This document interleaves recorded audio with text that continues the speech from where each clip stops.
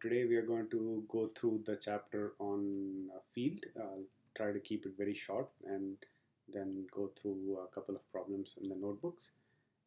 And so uh, the book starts with an introduction to complex numbers, and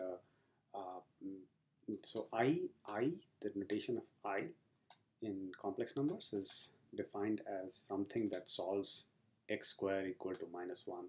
So I square is defined as minus 1, and also, so if for example you have an equation like this, so nothing squares to a negative number, but here you can have one of the solutions is 1 plus 3i. The way I is defined, you can have a solution like 1 plus 3i for x minus 1 square is equal to minus 9. Okay, uh, now a real number, uh, so here it just says a real number plus an imaginary number is a complex number. A complex number can have a real part and an imaginary part. So this, for example, is a complex number. 1 is the real part and 3 is the imaginary part. Uh, so complex numbers in Python, we'll go through some examples in the notebook. Abstracting over fields. So this is a great concept because what it says is once fields, there could be multiple fields. So for example, real numbers are a field, complex numbers are a field, and we'll get to a Galois field. So we could overload operators. So for example, uh, uh, the plus operation in Python works for both real numbers and complex numbers. And so, for example, if we write a procedure solve, it just returns x given c, b, and a, for example. In this equation, ax plus b equal to c.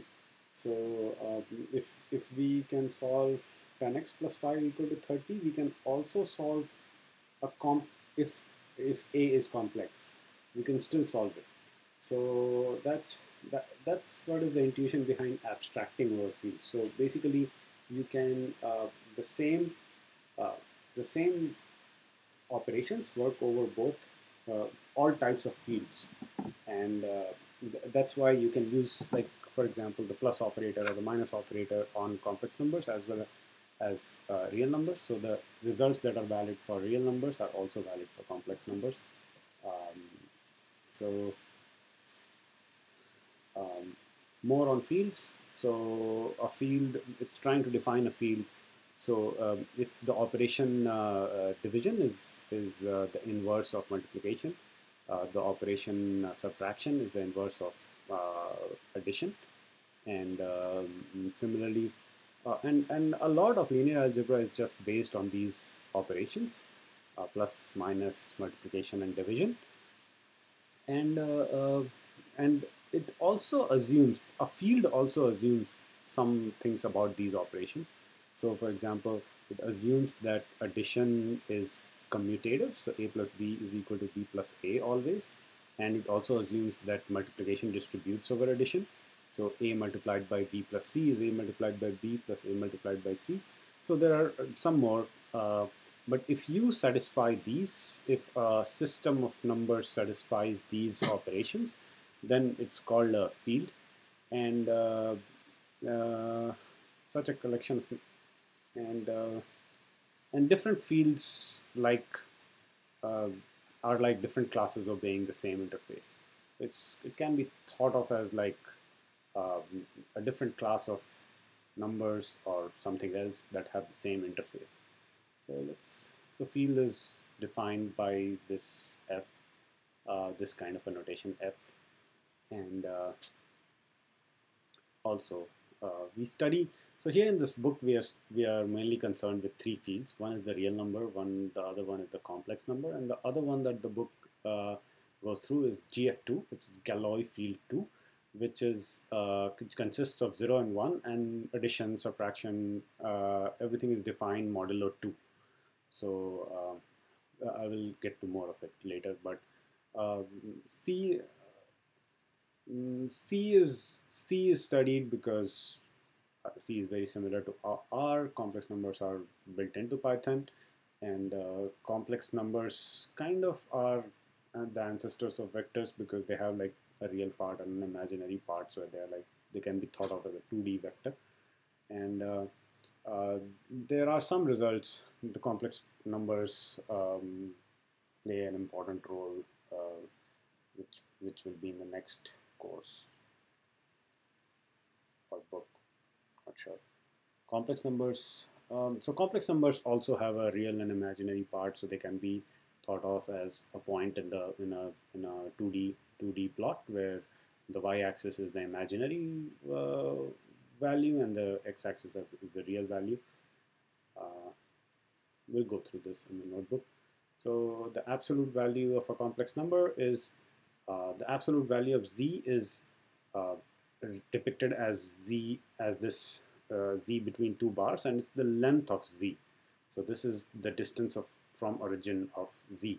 So this can be written in multiple ways. So one way to write it as is as z multiplied by the conjugate of z, and also just the square of the imaginary and the real part. So if you consider it as a triangle, then it's z dot imaginary square plus z dot real square, and then you take a square root, and that is the absolute value of z.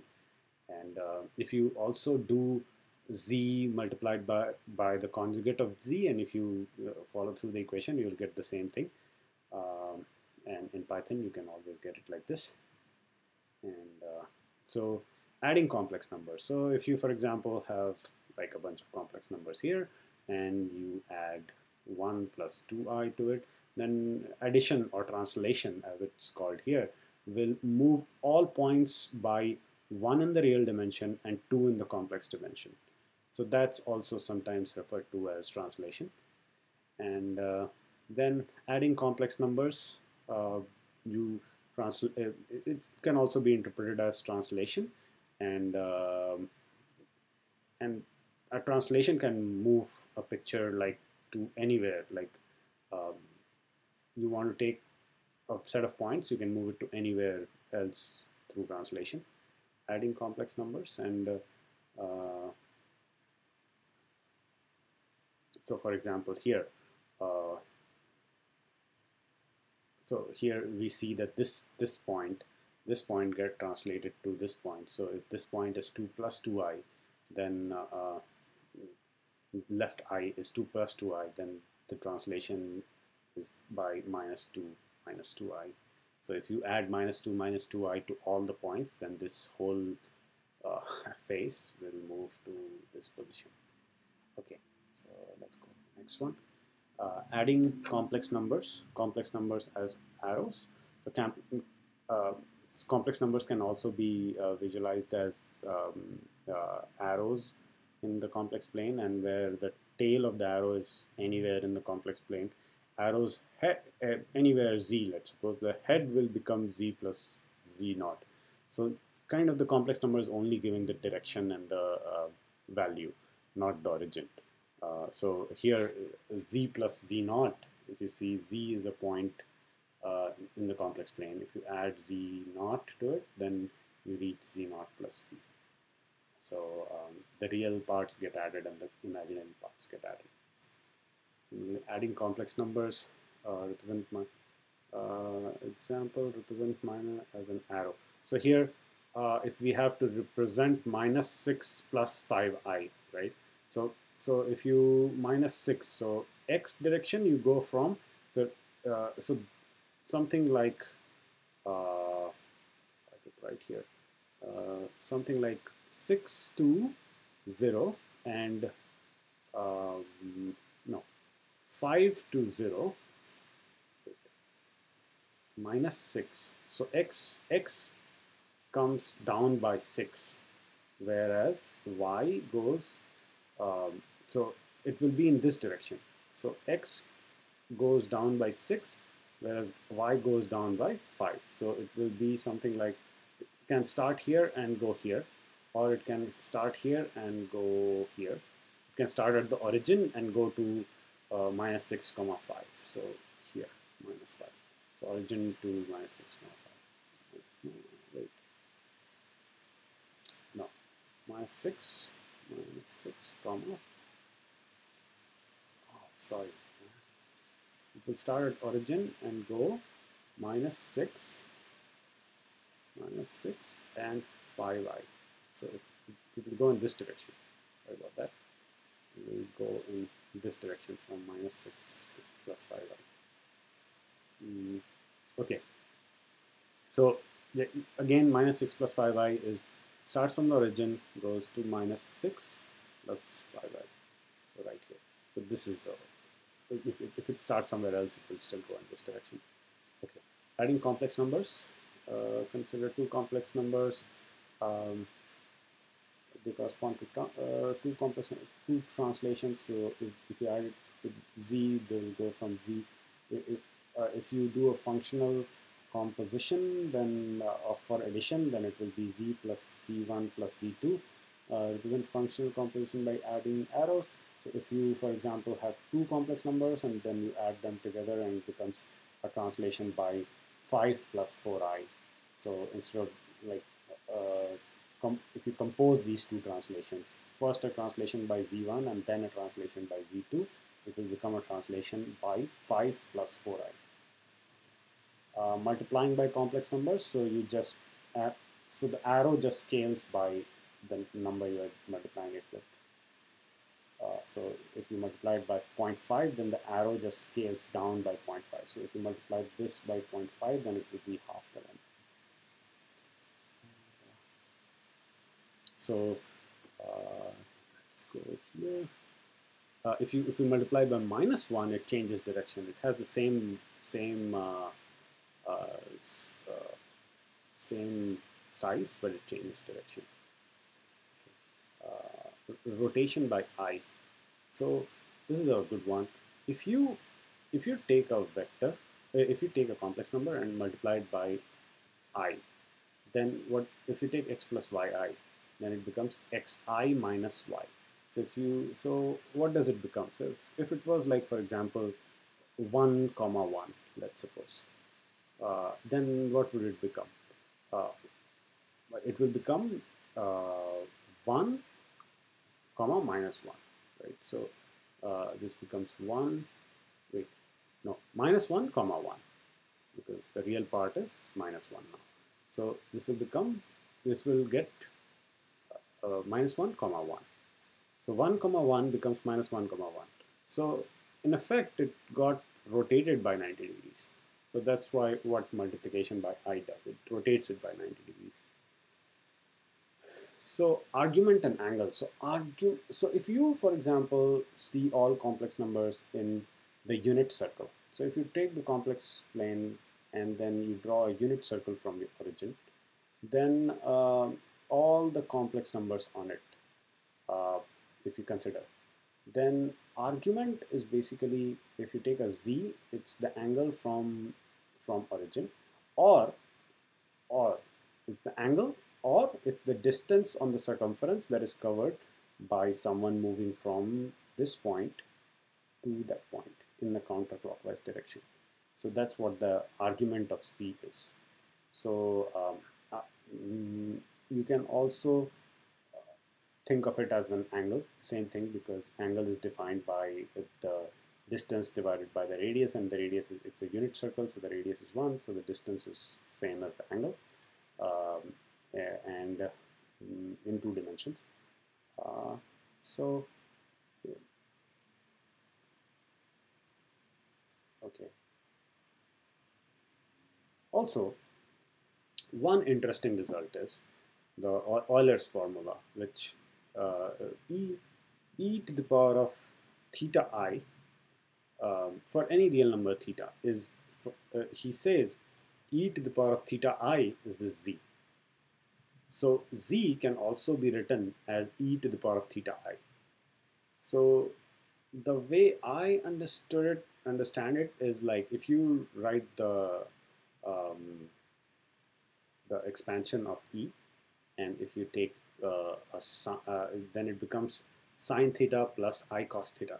So that way it becomes z. So if you draw two lines here, and this is cos theta, and this is sine theta. So then the z becomes cos theta plus I sine theta.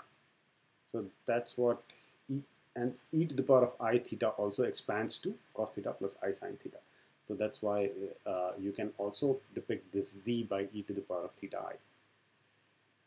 Okay. Same thing, e to the power, if you plug in pi for theta, then it becomes what? E to the power of pi I, which is cos pi plus I sine pi. I sine pi is 0 and cos pi is -1, so it becomes -1.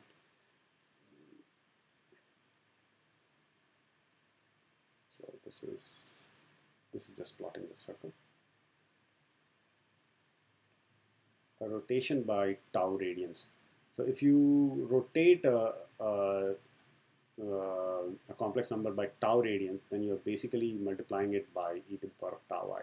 So this is a great result. Any complex number. So any complex number can be represented as. So first you scale it down to the unit circle by r.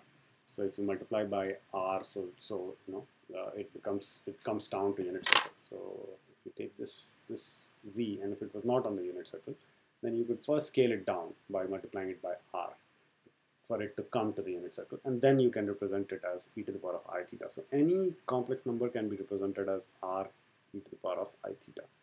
And now you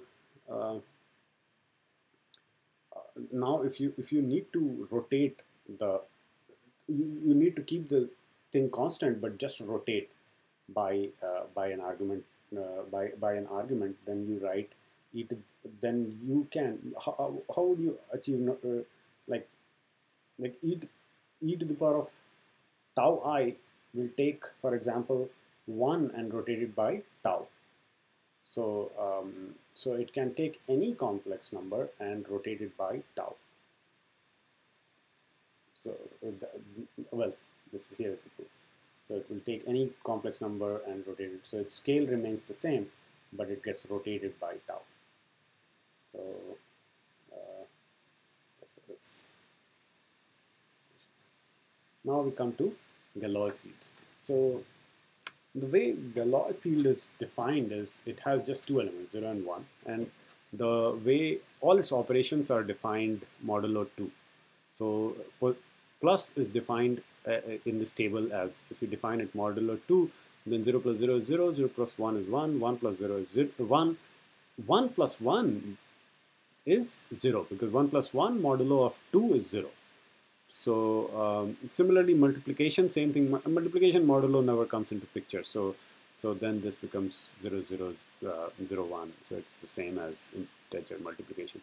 But if you think about division and subtraction, then instead of, so you can have this idea of a multiplicative inverse and a additive inverse. So even in modulo 2, you can have, so if you think about what is the additive inverse of 1. So the additive inverse of 1 is the number when added to 1 takes it to 0. So additive inverse of 1 is 1 and additive inverse of 0 is 0. So addition is same as subtraction for exclusive OR for this GF2. But division is not defined for 0. So 0 divided by 1 is defined, 1 divided by 1 is defined, but nothing divided by is similar to real numbers. Division is just a multiplication with the multiplicative inverse, and the multiplicative inverse of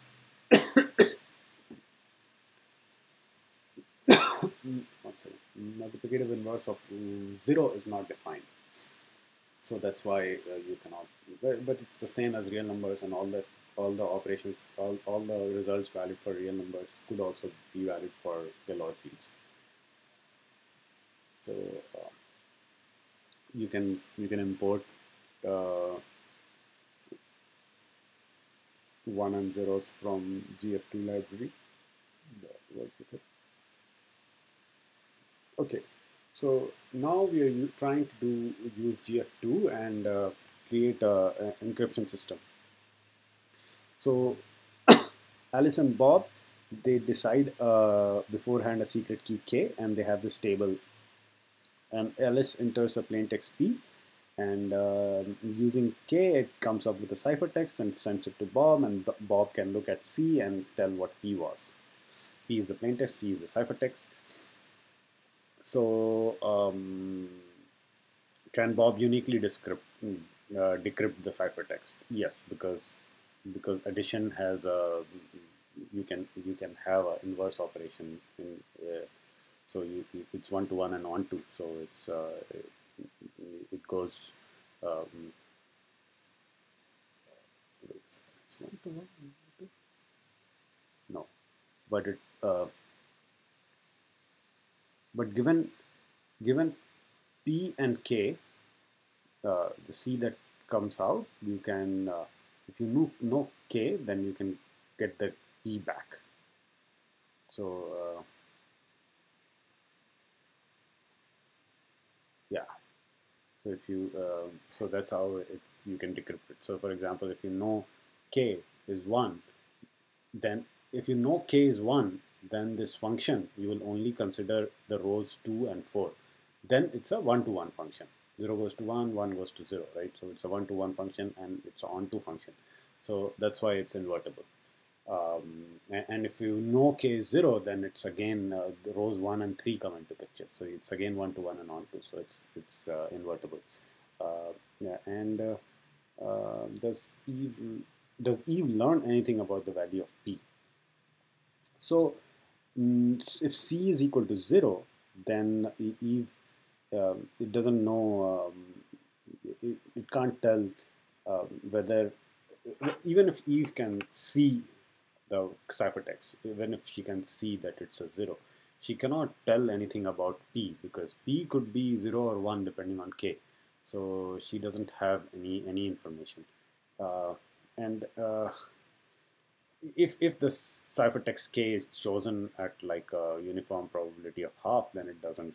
It's chosen by then then she cannot, unless she knows that K is being chosen more often. K is 0 than 1. Then she could say something, but otherwise she couldn't say anything about P given C. Uh,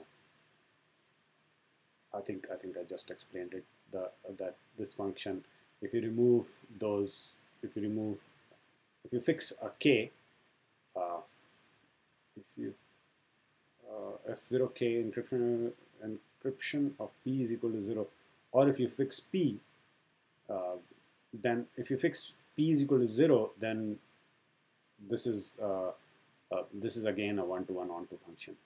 And similarly, if you fix P is equal to 1, this is from K to C is a 1-to-1 onto function. So given C, it cannot tell anything about P, because if probability of K is equal to 0 and probability of K is equal to half, K is equal to 1 is half, then you can prove that probability of the ciphertext is also both half, and it does not depend on the plain text at all, as long as the key is chosen at random. So you cannot tell anything about the plain text given the ciphertext. So that's what perfect secrecy is. Here is some historical perspective about it. But the one thing is that you should not reuse that key to encrypt multiple things, because then it then this thing breaks. So if you, for example, have this table, if you encrypt, like if you choose K is equal to uh, if you choose like a long list of things with the same K, like if you choose K and you just encrypt 1 bit, it's perfect secrecy. But if you choose K and you encrypt 100 bits with it, then it's not perfect secrecy, because then they can learn things about your crypto system. Um, so that's what the Soviets did in 1940s. And they reused some bits of the keys, and that was used to do some uh, espionage, like some spy stuff. Okay, let's come to network coding. So network coding, this one I'll go through very quickly, and it's very intuitive. So let's suppose you have to send,